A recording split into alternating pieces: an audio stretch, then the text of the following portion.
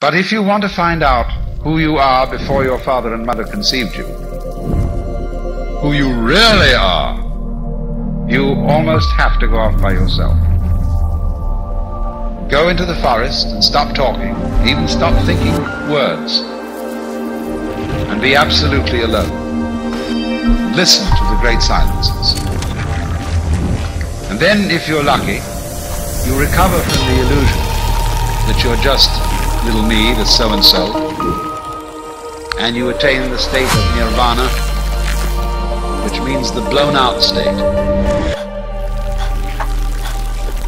the relieved state, sigh of relief.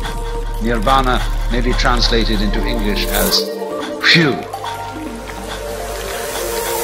I've at last discovered that I don't have to survive.